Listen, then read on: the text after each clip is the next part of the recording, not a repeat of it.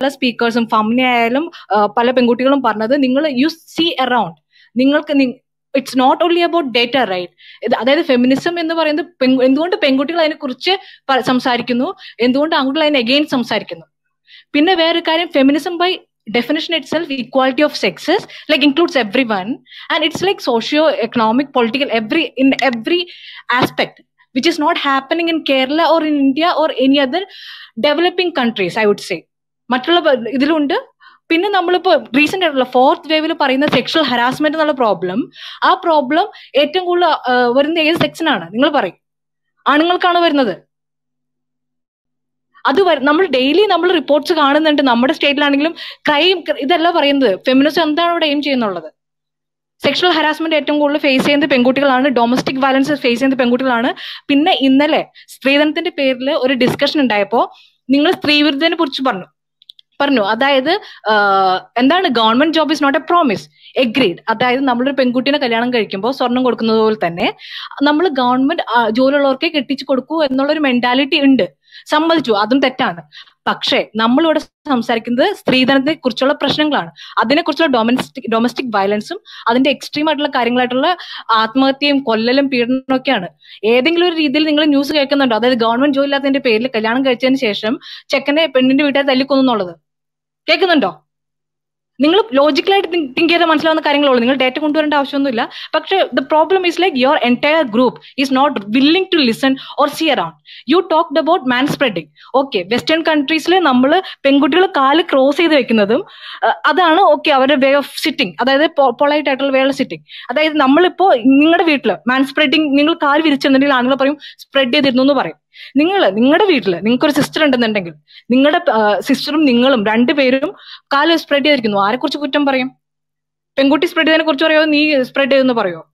Y your guys are blind against all these things happening around you and talks about data. അതുകൊണ്ടാണ് ഇവിടെയുള്ള പെൺകുട്ടികൾ പറയുന്നത്. Okay, so listen to that. And what is the next point? Egalitarian. So egalitarian, that's what even everyone is talking about. എല്ലാവർക്കും equal opportunities and we cannot guarantee equal outcome. പക്ഷെ അത് ജെൻഡറിന്റെ ബേസിലും പറയാൻ പറ്റില്ല. രണ്ട് ആൺകുട്ടികൾക്ക് ഈക്വൽ ഓപ്പർച്യൂണിറ്റീസ് കൊടുത്തെങ്കിൽ രണ്ട് ആൺകുട്ടികളും equal outcome കൊണ്ടുവരുമോ? ഒരിക്കലും നമുക്ക് പറയാൻ പറ്റില്ല. പക്ഷെ ഞാൻ പറയുന്നത് എന്താണെന്ന് വെച്ചിട്ടുണ്ടെങ്കിൽ, നമ്മുടെ ഓൾറെഡി പാട്രിയാർക്കിൽ കണ്ടീഷണൽ ആയിട്ടുള്ള സൊസൈറ്റിയിൽ ഒരു ആണിനെയും പെണ്ണിനെയും കൊണ്ടുവന്നിട്ടുണ്ടെങ്കിൽ പെൺകുട്ടിക്ക് എന്തായിരിക്കും എന്താ വെച്ചിട്ടുണ്ടെങ്കിൽ, എന്റെ വീട്ടിലെ കിച്ചണിൽ ഫുഡ് ഉണ്ടാക്കിയോ, എന്റെ വീട് ക്ലീൻ ആയി കിടക്കുന്നുണ്ടോ, എന്റെ വീട്ടിൽ കുട്ടികളുണ്ടോ, അല്ലെങ്കിൽ കല്യാണം കഴിക്കാത്ത കുട്ടികളാണെങ്കിൽ പോലും ഒരു വീട്ടിലൊരു ഫുഡ് ഉണ്ടാക്കിയിട്ടുണ്ടെങ്കിൽ ക്ലീൻ ചെയ്യുന്ന സമയം ഒരു കിച്ചണിലേക്ക് അമ്മയുടെ ഒപ്പം പോകുന്ന പെൺകുട്ടിയായിരിക്കും ക്ലീൻ ചെയ്യാനായിട്ട്. അപ്പൊ ഒരു സൊസൈറ്റി കൊടുക്കുന്ന കുറെ ബാഗേജും കൊണ്ടാണ് പെൺകുട്ടിയും ആൺകുട്ടിയും ഒരിക്കലും ഇപ്പോഴത്തെ സിറ്റുവേഷൻ നമ്മൾ എടുക്കുമ്പോൾ വരുന്നത്. അവിടെ നമ്മൾ ഈക്വൽ ഓപ്പർച്യൂണിറ്റി കൊടുത്താൽ എങ്ങനെ ഈക്വൽ ഔട്ട്കം വരും? So don't talk about that. Okay, so let me complete just ഒരു 15 seconds കൂടി, അത്രേ ഉള്ളൂ. പിന്നെ ഞാൻ എന്താ പറയാൻ ഉദ്ദേശിച്ചത്? ഓക്കെ, ഡിസ്കഷൻ്റെ ഇടയ്ക്ക് കുറെ പോയിന്റ്സ് പോയതാണ്. പിന്നെ വേറൊരു കാര്യം, എനിക്കൊരു റിപ്ലൈ ആണ് AR എന്നുള്ളൊരു ഒരു ചേച്ചി പറയുന്നത് കേട്ടതാണ്. ചേച്ചിയാണെന്ന് അറിയില്ല, ഒരു വുമൻ പറയുന്നത് കേട്ടതാണ്. നിങ്ങൾ സെക്സിനെ കുറിച്ച് സംസാരിക്കുന്നു, സെക്സിനെ കുറിച്ച് മോശമായി സംസാരിക്കുന്നു. സെക്സ് എന്നുള്ളത് രണ്ട് മനുഷ്യന്മാർ കൂടിച്ചേരുമ്പോൾ ചെയ്യേണ്ട ഒരു മനോഹരമായ കാര്യമാണ്. Stop റൊമാൻറ്റിസൈസിങ് this.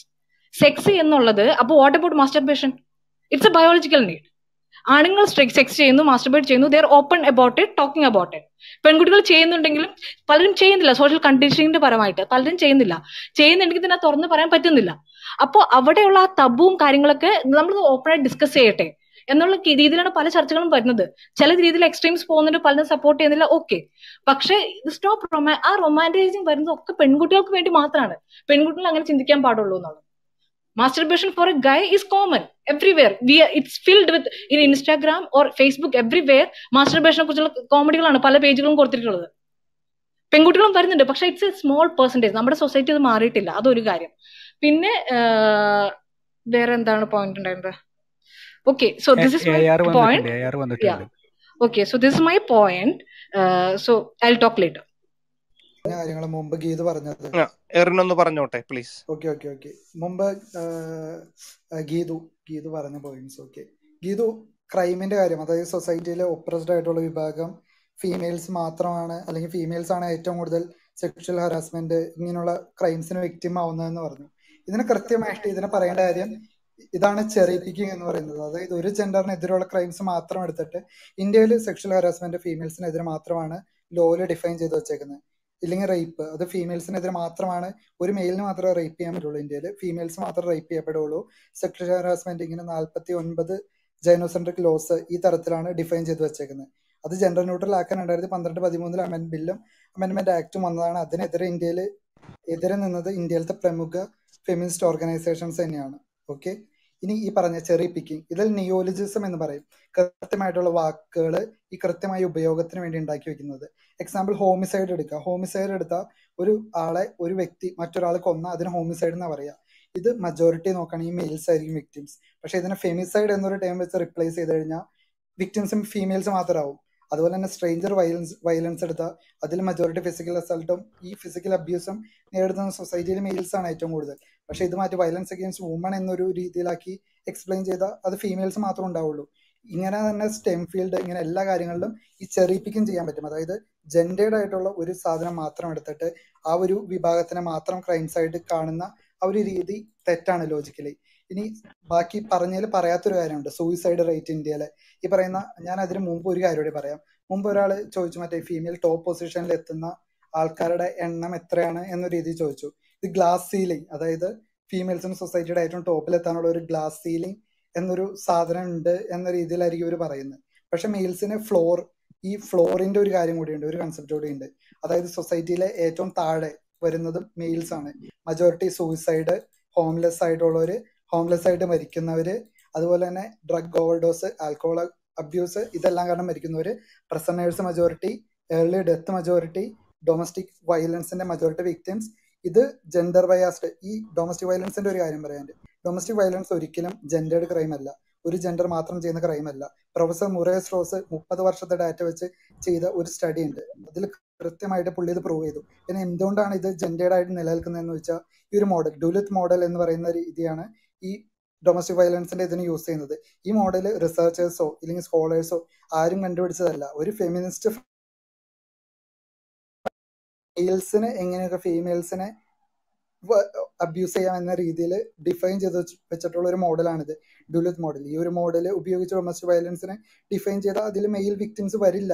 ഇന്ത്യയിൽ കോമൺ സെൻസ് ഉള്ള ആർക്കും അറിയാം ഡൊമസ്റ്റിക് വയലൻസ് വിക്ടിംസ് സ്ത്രീകൾ മാത്രമല്ല വരുന്നത്, മെയിൽസും ഉണ്ടെന്ന്. ഈ ഞാൻ പറഞ്ഞു പ്രൊഫസർ മുറേസ് റോസിന്റെ സ്റ്റഡി, ഇതിൽ കൃത്യമായിട്ട് പറയുന്നുണ്ട് ഡൊമസ്റ്റിക് വയലൻസ് വിക്ടിംസിൽ മെയിൽസിന്റെ എണ്ണോ ഫീമെയിൽസിന്റെ എണ്ണോ ഈക്വൽ എന്ന രീതിയിലാണ് വരുന്നത്, വലിയ ഡിഫറൻസ് ഇല്ല. പക്ഷെ വയലൻസിൽ ഏറ്റവും കൂടുതൽ ഫിസിക്കൽ പരിക്ക് പറ്റുന്നത് ഫീമെയിൽസിനാണ്. അത് ബയോളജിക്കൽ ഡിഫറൻസ് ആണ് എന്നതിനർത്ഥം ഈ ഡൊമസ്റ്റിക് വയലൻസ് ഒരു ജെൻഡറിനോട് ചെയ്യുന്നു എന്ന ക്രൈം അല്ല. ഓക്കെ, ഇതൊരു ജെൻഡേർഡ് ക്രൈം അല്ല, ജെൻഡർ അല്ല ഇതിന്റെ ബേസിൽ. അബ്യൂസീവായ ആൾക്കാരാണ് ഇത് ചെയ്യുന്നത്, അത് ഫീമെയിൽസും മെയിൽസും ഉണ്ട്. ഇതിൽ ഏറ്റവും ഇൻട്രസ്റ്റിംഗ് ആയിട്ടുള്ള ഒരു കാര്യം, ഏറ്റവും കൂടുതൽ ഡൊമസ്റ്റിക് വയലൻസ് ഇനീഷ്യേറ്റ് ചെയ്യുന്നത് ഫീമെയിൽസ് ആണ്. ഇൻഡയറക്റ്റ് വയലൻസ് ആണ് അവരതിന് യൂസ് ചെയ്യുന്നത്. ഈ കാര്യങ്ങളൊക്കെ കംപ്ലീറ്റ്ലി ഇഗ്നോർ ചെയ്തിട്ടുള്ള ഒരു നിയമ വ്യവസ്ഥിതിയാണ് നമ്മുടെ ഇവിടെ ഉള്ളത്. എന്നിട്ട് ഇതിന്റെ ബേസിൽ നിന്നിട്ട് majority of domestic violence victims females അല്ലേ എന്ന ചോദ്യത്തിന് തന്നെ ഒരു പ്രസക്തിയില്ല. കാരണം അത് അങ്ങനെയാണ് ഡിഫൈൻ ചെയ്ത് വെച്ചേക്കുന്നത്, മെയിൽസിന് ഫീമെയിൽസിനെ എങ്ങനെ അബ്യൂസ് ചെയ്യാമെന്ന ഒരു രീതിയിൽ മാത്രം. ഇന്ത്യയിൽ ഏറ്റവും കൂടുതൽ മിസ്യൂസ് ചെയ്യപ്പെടുന്ന ലോസിൽ ഒന്നാണിത്. ഡൽഹി വുമൻസ് കമ്മീഷന്റെ കണക്ക് പ്രകാരം 53 സംതിങ് ശതമാനം പേര് ഇത് false rape case something file ചെയ്ത് മെയിൽസിന്റെ ലൈഫ് നശിപ്പിക്കുന്ന സിറ്റുവേഷൻ വരെ ഇന്ത്യയിൽ നടക്കുന്നുണ്ട് എന്നത് യാഥാർത്ഥ്യമാണ്. ഇന്ത്യയിലെ ഏറ്റവും കൂടുതൽ മിസ്യൂസ് ചെയ്യപ്പെടുന്ന ലോസിൽ ഒന്നാണ് ഈ ഡൊമസ്റ്റിക് വയലൻസിന്റെയും ഈ റേപ്പ് ലോസും. സോ ഈ മിസ്യൂസ് കാരണം ജീവിതം നഷ്ടപ്പെടുന്ന ഒരു വിഭാഗം, പകുതിയിലധികം വരുന്ന ഒരു വിഭാഗം മെയിൽസും ഇന്ത്യൻ സൊസൈറ്റിയിലുണ്ട്. ഇവരുടെ ഇഷ്യൂസൊക്കെ ഏത് ക്രൈമോ ഏത് ഇതിന്റെ ഇഷ്യൂസിന്റെ അടിയിൽ ഒപ്രസ്ഡ് എന്ന ലേബൽ കൊടുത്ത് വരുത്തുമെന്ന് എനിക്കറിയില്ല. കാരണം അങ്ങനെ വരുത്താൻ ഈ പറയുന്ന ഒരു ഐഡിയോളജിക്ക് പറ്റില്ല. ഫെമിനിസം എന്ന ഒരു ഐഡിയോളജിയുടെ ഒരു നരേറ്റീവ് ഉണ്ട്, ഒപ്രസർ ഒപ്രസ്ഡ്. മെയിൽസ് ആണ് ഫീമെയിൽസിനെ ഒപ്രസ് ചെയ്യുന്നത്, അല്ലെങ്കിൽ പാട്രിയാർക്കി എന്ന പുരുഷാധിപത്യ സമൂഹം ഫീമെയിൽസിനെ ഒപ്രസ് ചെയ്യുന്നു എന്നുള്ള ഒരു നരേറ്റീവ് ഉണ്ട്. ഈ നരേറ്റീവിന്റെ ബേസിൽ നിന്നിട്ട് തന്നെയാണ് ഈ പറയുന്ന കാര്യങ്ങളെല്ലാം ഇവർ എക്സ്പ്ലെയിൻ ചെയ്യുന്നത്. അതിൽ മെയിൽസ് എപ്പോഴും ഒപ്രസർ അല്ലെങ്കിൽ ഒരു ക്രിമിനൽ, ഇപ്പൊ കൃത്യമായിട്ട് ആരാണ് ഏറ്റവും കൂടുതൽ ക്രൈം ചെയ്യുന്നതെന്നൊക്കെ ഇതിൽ ഒരാൾ ചോദിക്കും. അതിലൊക്കെ കൃത്യമായിട്ട് ഇവർ ജെൻഡർ കാണും, ആരാണ് ഇത് ചെയ്തത്. അല്ലാതെ ക്രിമിനൽസിനെ ഇൻഡിവിജ്വൽസ് ആയിട്ട് കാണുന്ന ഒരു സിസ്റ്റം ഈ പറയുന്ന എത്ര ഫെമിനിസ്റ്റുകൾ ഫോളോ ചെയ്യുന്നുണ്ട് എന്ന് എനിക്കറിയില്ല. കാരണം ക്രൈം ചെയ്യുന്നത് മെയിൽസ് മാത്രമല്ല ഫീമെയിൽസും ഉണ്ട്. അതിൽ ഡിഫറൻസ്, നമ്പറിൽ ഡിഫറൻസ് വരുന്നത് കാരണം അത് ഒരു ജെൻഡർ മാത്രം ചെയ്യുന്ന ഒരു ക്രൈമായിട്ട് തുടരുന്നു എന്നത് ലോജിക്കലി തെറ്റാണ്. ഞാൻ ഇതുവരെ പറഞ്ഞ ഒരു ആർഗ്യുമെന്റിനും എനിക്ക് റിപ്ലൈയോ അത് തെറ്റാണെന്ന് റിഫ്യൂട്ട് ചെയ്യാനോ ആരും ശ്രമിച്ചിട്ടില്ല. ഓക്കെ ഓക്കെ എറൻ ഒരു